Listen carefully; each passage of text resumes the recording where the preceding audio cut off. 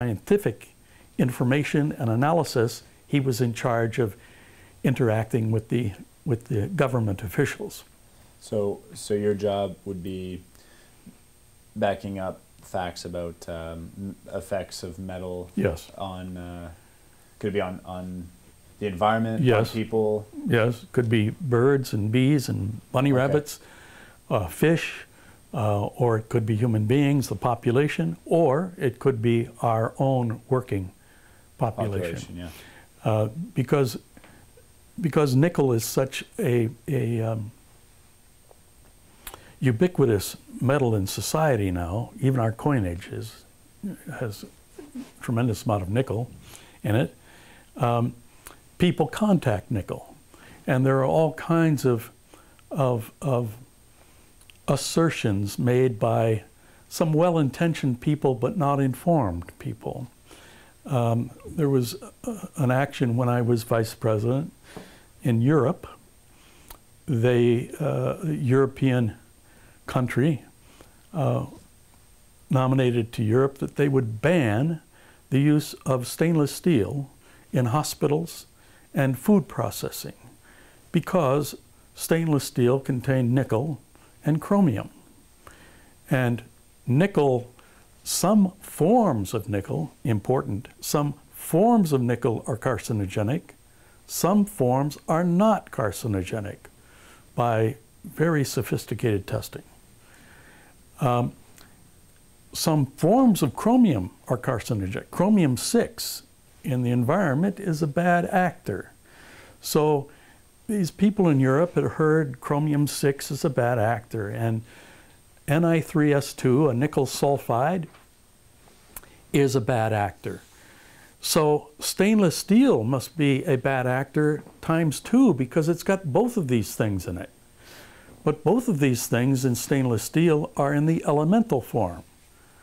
And they have much, much different toxicological properties in the elemental form. And so I was sent over to Europe to talk to the European regulators and politicians who were interested in protecting the population. But I convinced them that if they were successful in outlawing the use of stainless steel in hospitals and food processing, they would create an epidemic of unknown proportion because they would lose the ability to clean things in stainless steel, scalpels and scissors, and everything in a hospital is stainless steel. And it's autoclaved at very high temperatures. Why can it go to high temperatures? It's because it's stainless steel. It doesn't stain, it doesn't corrode, it doesn't crumble. It retains its strength and clean properties. Why does food processing industry use stainless steel? It can be cleaned. And one of the things you don't want in food processing is bacteria to get in and contaminate your food.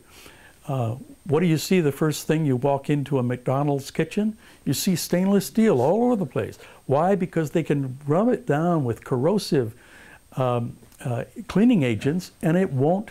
That's why it's not all wood. Well, what they were claiming was that porcelain was better. I convinced them by study that porcelain had huge, horrendous pores that could trap bacteria. Porcelain cannot be cleaned. Wood cannot be cleaned. Stainless steel can. Fortunately, the European Union pulled out of that. They said, okay, we exaggerated. No, they were well-intentioned, you know, but they were just chemically ill-informed.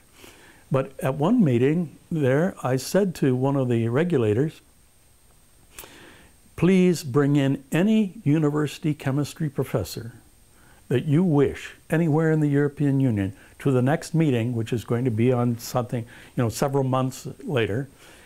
And I will speak to him about this and you can check with him. And they did. They brought in 2 professors, one from the UK and one from Belgium. And at one point in the meeting, I was making a statement and one of the regulators said to his compatriot, professor, is he right on that? And the chemistry professor, yes, he is. And I said, oh, you know, that sort of evaporates our case right there, you know. So there always is some risk of disagreement among scientists because science is not 100%, you know. No, and that's how you advance too. Yeah, that's often how yes, you make yes. breakthroughs. But you make test after test after test, and then when the tests are incontrovertible, they're laws of physics, or laws of chemistry, laws of thermodynamics. But if you don't have laws, then you say the understanding that we have, at least 98% of us have, is that this is what will happen if you do something. And you don't get any disagreement on that. One or two weird scientists may disagree with it, like is happening with climate change. Yeah, I was going to say global warming. But you know, global warming is clearly happening, and there's a chemical reason for it. So the press oftentimes is not the best friend. The press is interested in selling newspapers or selling television or radio. And they're most interested, I've had press tell me, in debate. As if they can make a fight out of something, it's interesting. And people will watch it. If everybody agrees, it's uninteresting. It's not news. And so they tend to say, they find somebody who says nickel is a carcinogen, and then they interview that person, and they come over and interview me, and they make it out to be a debate, which in fact it is not among, you know, 98% of the chemists. But the population is influenced a great deal by the media. There's actually a question I ask often is if you think there's a big disconnect between a lot of the natural resource world and the rest of the world. So people, media, who often exactly take one story or one case, or even are just ill-informed. Absolutely. And then you simply have the public, which is misinformed or just doesn't know enough. Or the public thinks they are being damaged. Yeah. And if somebody thinks they or their children are being damaged, they can get very emotional about it. So their brain turns off and they're very emotional. And I've been in public meetings because I was responsible. One of the legacy issues that Inco had was in Port Colborne. Port Colborne, the plant in Port Colborne, the nickel refinery, was built in 1918. And it was built in Port Colborne and not in Coppercliff because Port Colborne was located on Lake Erie, and it was right after the First World War. And the government, the Allies and the government of Canada put pressure on Inco to site a refinery to produce nickel, which was used in armaments, in high anti-piercing armaments, and to locate it on easy shipping, particularly into the United States and into Europe. So we built it in Port Colborne. There's no nickel in Port Colborne. It had to be shipped from Coppercliff. And during the early years, the unloading of the nickel that we did ship and the way in which we refined the nickel caused quite a bit of dust. And the dust went up the stack and floated with prevailing winds and then came down on land. A lot of residential land and a lot of farmland in Port Colborne. And the ministry, which oftentimes is their own worst enemy, but the ministry knows I think this, so the fact that I say it is not. The ministry is caught between a rock and a hard place. I wouldn't want to do their particular job, but sometimes they make statements without recognizing what kind of inflammation they're going to cause the population, and that was something they did in Port Colborne, and then a lawyer in Toronto heard me stand up and say that yes, the high levels of nickel, copper, and cobalt in soils in Port Colborne was caused by Inco's operations. Oh, he said, Vice President standing up and admitting that it comes from Inco, it's a slam dunk, class action. So they filed a $760 million class action lawsuit against Inco and named the ministry and the, let's see, well, everybody settled except for Inco. And the lawyers at Inco came to me and said, what's the truth of this? Is there any risk? And I said, the risk, I believe, is very, very small, but we should do a risk assessment, which is a scientific methodology to not only assess the risk to the human population, but to environmental bushes and trees and deer and pets and what have you. And they said, how long is it going to take? I said, probably 4 years. How much is it going to cost? It's going to cost millions of dollars. Well, it's been 20 years and about $25 million.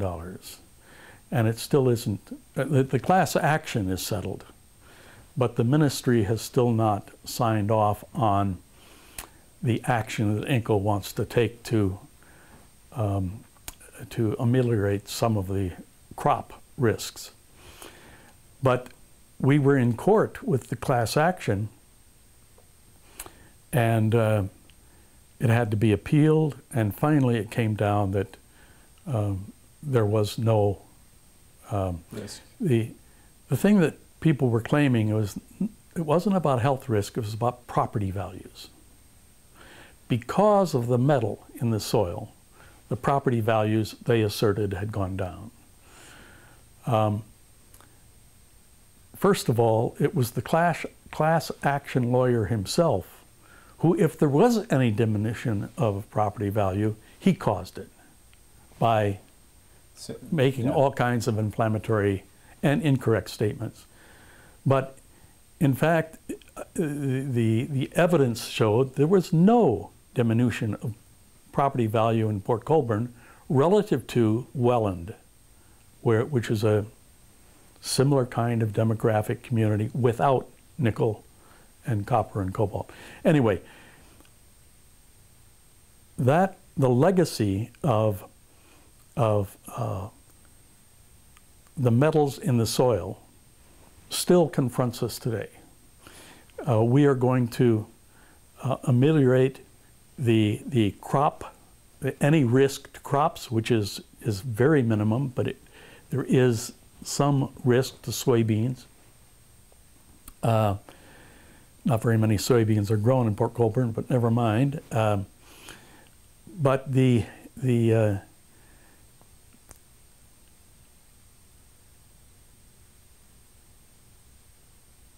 thing is that I wanted to use hyper-accumulating plants. There are certain plants that became known to me in 1996 that love to accumulate nickel into their biomass. And the reason that these plants do this is because they grew on lateritic soils. Lateritic soils are nickel-rich soils, not terribly rich, 1% nickel in the soils. But these plants any time in the environment, everybody in the environment is looking for a niche. And if you can crowd somebody else out because you feature something, other plants were being not happy with nickel, and these plants love nickel, so they took over. And when some people in the United States Department of Agriculture, who I was working with, went and harvested some of these plants from Bulgaria and places like that, and other in Africa, and then they selectively, not genetic engineering, but selectively bred certain property. If you found a plant, this plant here got a lot of nickel into its biomass, but not very rapidly. And this plant over here didn't bring very much nickel into its biomass, but did it very rapidly. Then what would happen if you selectively bred these plants? And it turned out that on the 5th try of having different genotypes selected, you could find lots of nickel and kinetically lots. And so they developed certain genotypes of these nickel hyperaccumulating plants that we tested in Port Colborne soil. Gangbusters, beautiful, wonderful. And I had the dream, and the board of directors wanted me to pursue it, to have Inco soak the nickel out of the ground, burn the biomass, and we even tested in taking it to Sudbury, 1 ton of dust from incineration of the plants, and put it into the converters to recover the nickel. And it works. Wow. And so you could suck the nickel up and recover the nickel. It was a all you do is normal farming. You're farming nickel. Instead of corn, you're farming nickel. Instead of mining it. Instead of mining it. And in fact, then the idea was there are certain places in Indonesia that we do not mine because it's not rich enough for our smelter.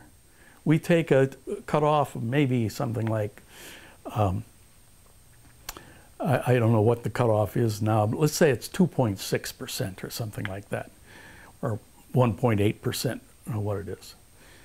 Nickel, and you leave behind lots of soil that is 1% nickel. Well, these plants love 1% nickel.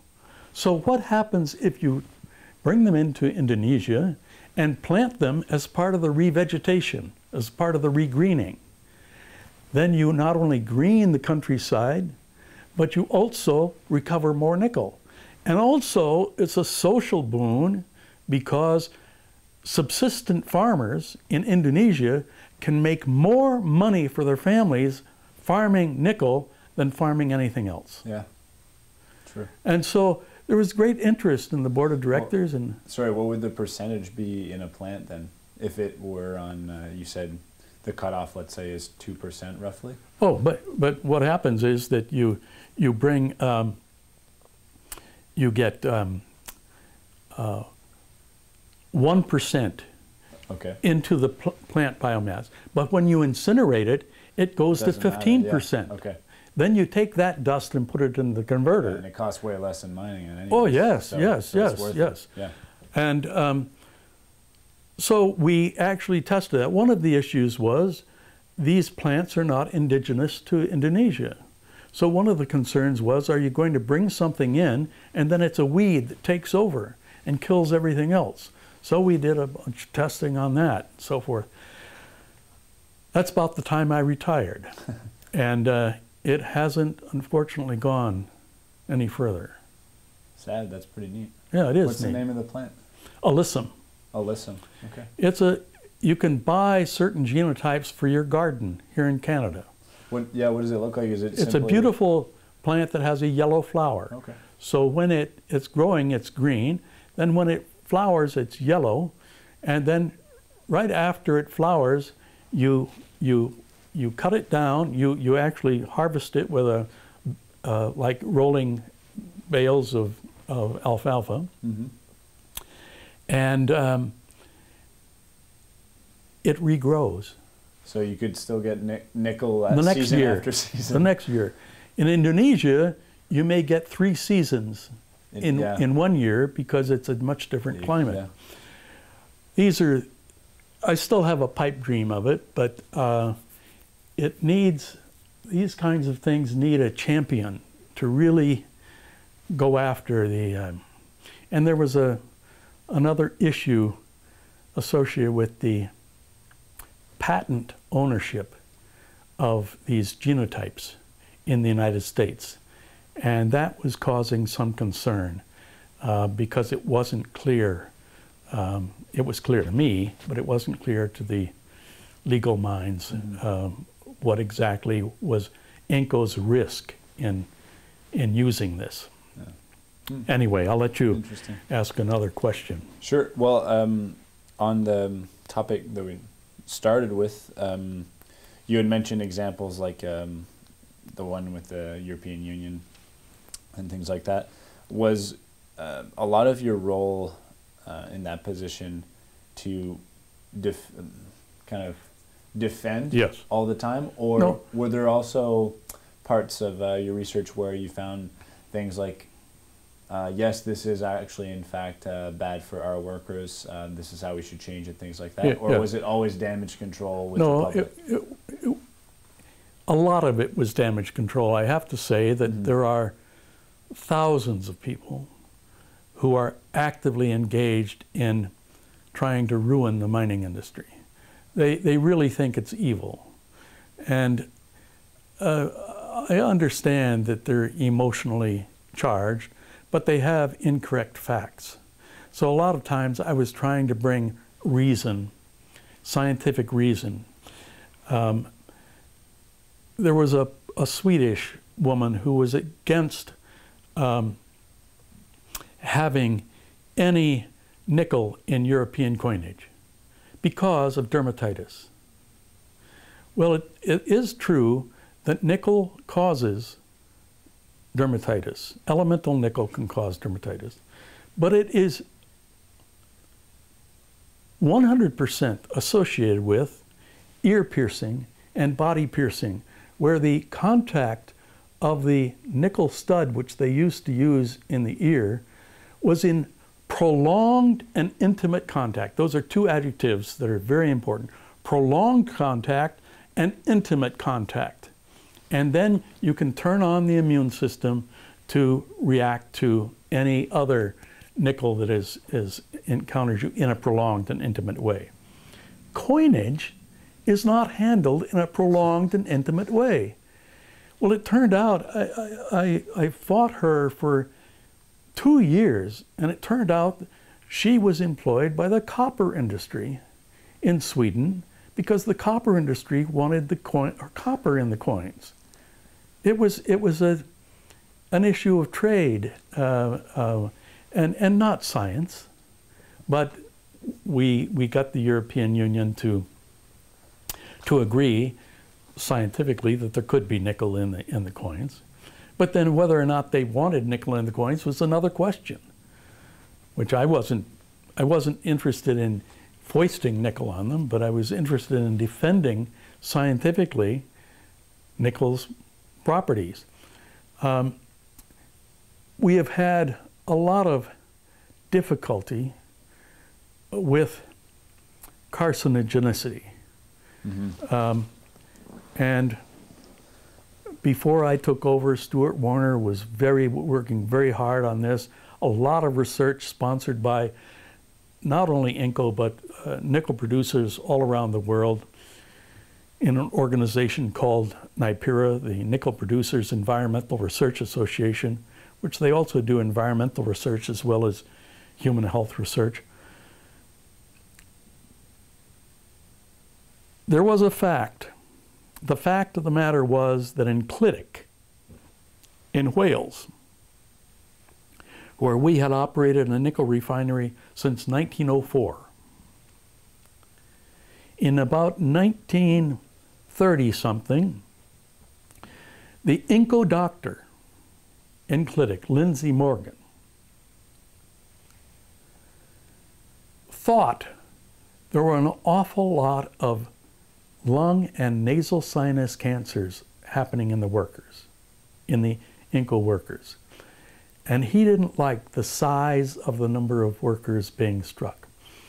So he sponsored an epidemiology study. Epidemiology is a word that comes from the same root as epidemic. Yeah. It is the study and determinants of disease in the human population. So what you do is you compare a study population, your working population, with as much as you can an identical population in terms of sex and age and calendar year of birth and so forth, of a population not exposed to the exposure that you think the study population is. And when he did that, he found there was an extremely high risk relative to what was happening in the Welsh population. So something was happening at clinic. Some compound was loose. And it turned out to be Ni3S2, nickel subsulfide, is a very aggressive lung and nasal sinus carcinogen. We think we know from research now over the past 30 years why and the mechanism by which it causes lung and nasal sinus cancers. Nickel oxide does the same thing to a much lower extent than nickel subsulfide. But both of them are classified as carcinogens. It's a simple step, but incorrect, to say nickel subsulfide, nickel oxide, the common thing is nickel, therefore all nickel must be carcinogenic. So we did all kinds of studies. Nickel powder breathed by animals is not carcinogenic to the animals. When we study human populations of workers in Oak Ridge, Tennessee, the